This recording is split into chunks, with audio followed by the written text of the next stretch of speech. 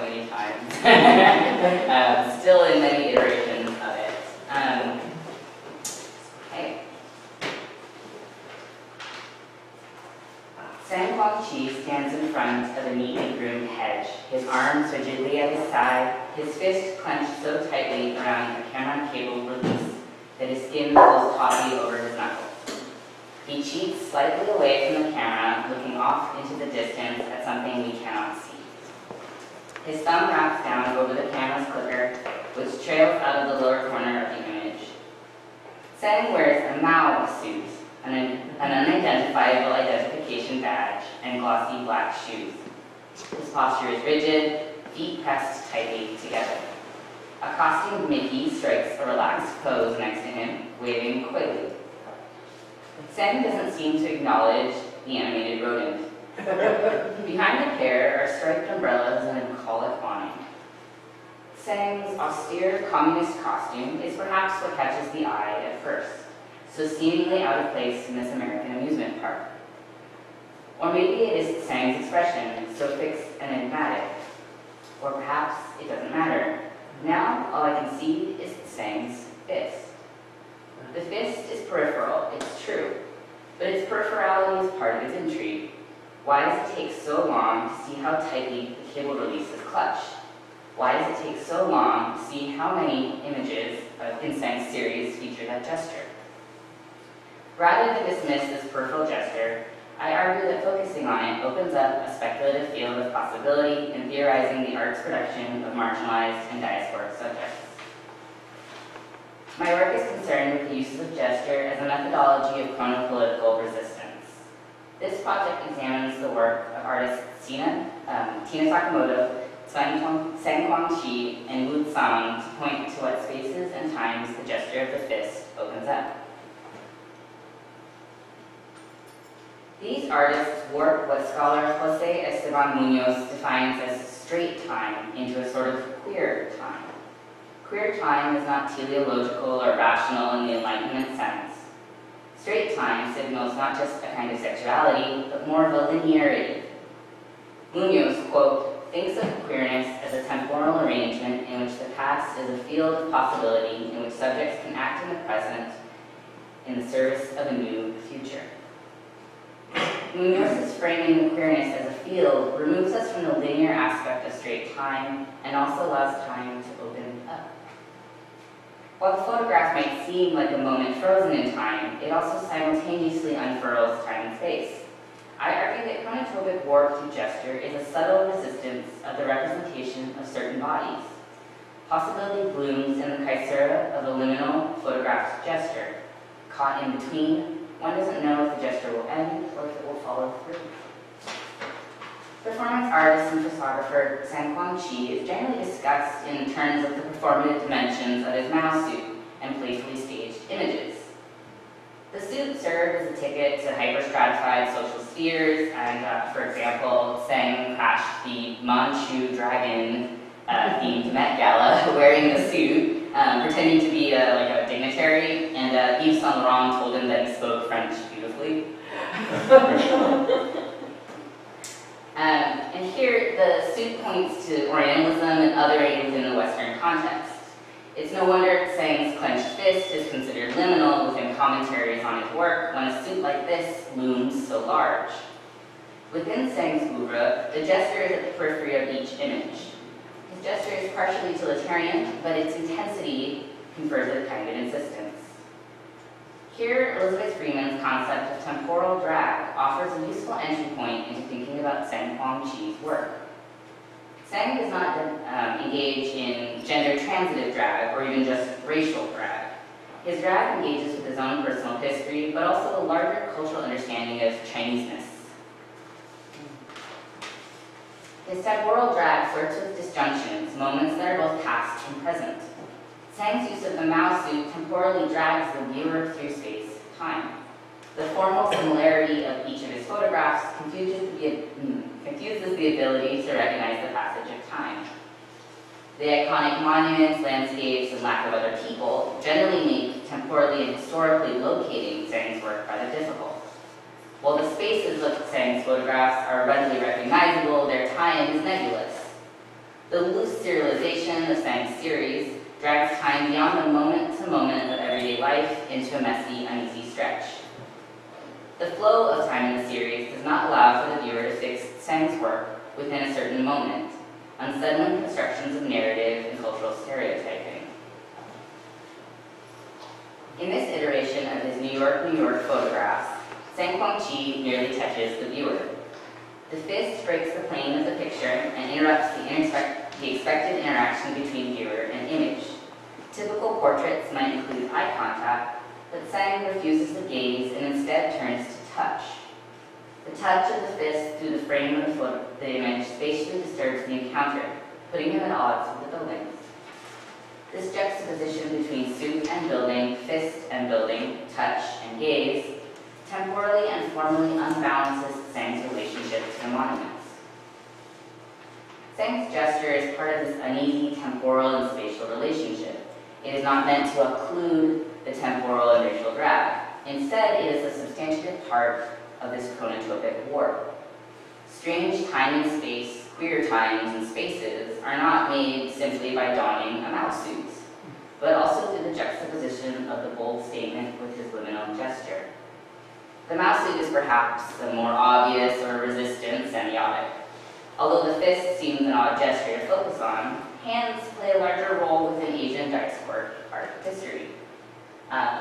Mudras are a really great example of this. Here's a diagram of some Sri Lankan sculpture mudras. In this regard, the liminal fisting gesture reveals more than just narratives of sexuality, temporality, and political economy, but also their ever-present intersections with narratives of race and culture. Liminality then offers a particular metaphor for understanding diasporic Asian experience in relation to both time and space. Liminality encompasses both the threshold and passage movement. In other words, liminal space is at the edge, so to speak, but is also an entrance. Diasporic Asian bodies travel between edge and entrance in a temporal and spatial relationship that is unfixed. The liminal space between past and present is made possible in part by the gesture. Contemporary performance artist Tina Takemoto also picks up the gesture of the fist in her 2011 performance piece, Looking for Jiro. Takemoto wields the fist as an insistence of the power of speculative pasts and times. Takemoto's speculative performance engages methodologies of genealogy and temporally triangulated affect. In Looking for Jiro, Takemoto performs as Jiro Onuma, a Japanese-American gay man interned during World War II. She dances to a lip-sync rendition of Madonna's Hung Up, mashed up with ABBA's Gimme Gimme, A Man After Midnight. Takemoto's response to Onuma's archive at the San Francisco GLBT History Museum gesturally reimagines queer diasporic Asian art history. In this performance, Takemoto dramatically whips away a white cloth to reveal two perfectly braided lobes of dough. She greases her arms thoroughly with Crisco before turning to face the camera and audience. She places a bracing hand on the lobes and sweeps her left arm out before steadily penetrating the middle of the lobe with her hand. Curling her hand into a fist, she flexes the bread up onto her bicep. She begins to flex and mimics the poses of a bodybuilder, the lobes as muscles. The film repeats this gesture in slow motion. The different time signatures of Takemoto's performance are contrasted to the quotidian repetitive nature of the work in internment camps. Time seems to stretch out as the time signature of this particular type of desire, of the repetitive baking action of the queer desire, is slow and lingering. Not only does Looking for Jiro connect with the audience and the audience's experiences of this particular form of queer desire, it also connects historically to Jiro himself and to queers before. In a triangulation of desire, Takemoto connects to Jiro, to the audience, and back and forth. The gesture interrupts the linear understanding of history in which events happen one after another. Instead, we are caught up in constellatory desire, in which desire happens as emotional and affective traces. Takemoto also triangulates affect through formal tactics. She makes Looking for Jiro queer through repetition of gesture. She alternates between speeding up and slowing down footage, creating an uneven temporal landscape. Takemoto's editing techniques, quote, create strange juxtapositions, as she puts it, and disrupt the temporality of internment. These techniques unsettle what Elizabeth Freeman calls chrononormativity, the systemic normalization of modern domestic time. This conceptualization of time is marked specifically in relation to productivity. A body's productivity is measured in part with its ability to sync up with chrononormative time, and in which time itself has a sense of productivity. Therefore, bodies associated more closely with the modern, such as queers, are seen as outside of chrononormativity.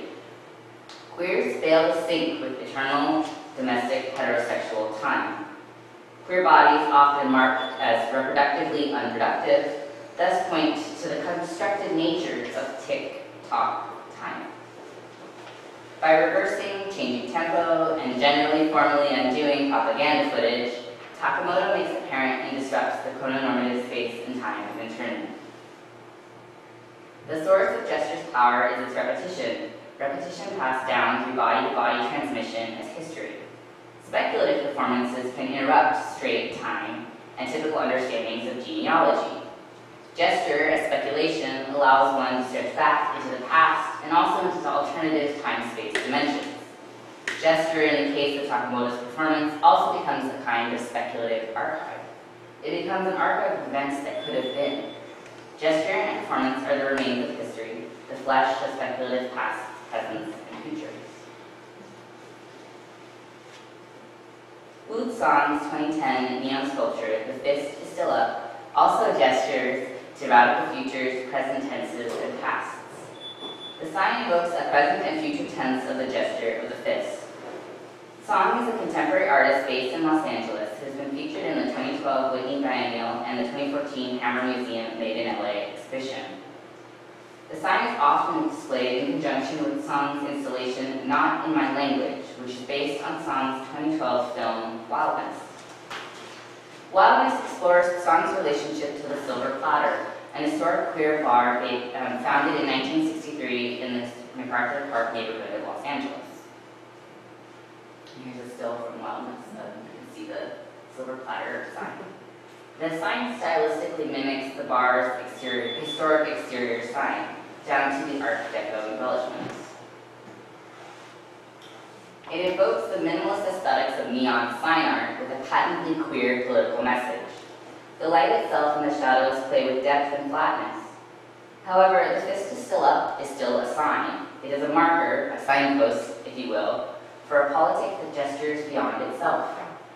Still speaks to the endurance of resistance. The fist has never gone down. The durée of the word still points to the lingering affects and effects of the gesture of the fist. While The Fist is Still Up does not depict an actual fist, it invokes many fists. The thought of the fist transmits without the visual. While depicting the fist up, so to speak, in an image might have had a strong visual impact, words allow for a different kind of duration. The sign is thus not only a metaphor for futurity, but also served as a signpost for a space that provided resources to underserved communities. The Fist is Still Up marks contemporary resistances to straight time and signals that queer diasporic subjects still seek liberation, still find ways to resist. These artists' works are very much about not-so-distant pasts that bubble up just under the surfaces of their presence. Seng Guangqi, Tina Takemoto, and Wu Tsang offer us opportunities to think critically about how the gesture of the fist can warp time and space as a liberation practice. The diasporic Asian fist has the opportunity to free time through affectual triangulations and queer genealogies. These artists are refusing typical understandings of diasporic Asian gender and sexuality. Seng's fist opens up time, Takemoto's fist is patently queer, and Seng's fist is liberatory. Their iterations of the gesture implicitly resist the stereotypical ageless image of the martial arts master, in which diasporic Asians are undifferentiated and monolithic. In the context of these artists, a liberatory gesture is a gesture that frees bodies from the oppressiveness of the current moment. The gesture of the fist has the potential to liberate subjects from the straight time through which queer bodies are often required to conform. The gesture, along with temporal and gender-transitive drag, becomes modalities through which to disrupt the linear flow of time. While these artists use past temporalities as their medium, their liberatory potential is in the alternative chronotopes they create with those past moments. The past becomes the material of the present and future. As Sam's minimalist neon sign reminds us, the fist is still up, and queer diasporic people are still fighting for their own time.